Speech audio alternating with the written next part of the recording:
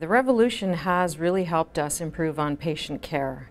When it comes to just imaging and being able to show the image to the physician by the bedside in the ICU, or whether it be just image quality.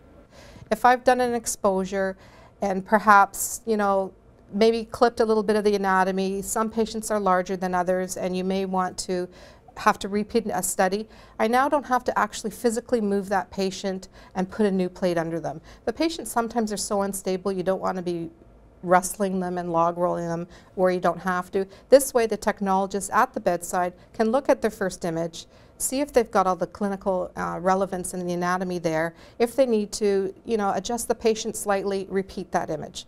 It's almost seamless. The plate goes under the patient once. We can do our images that we need very quickly at the bedside. The techs can check their images and then carry on, and that patient's not disturbed any further.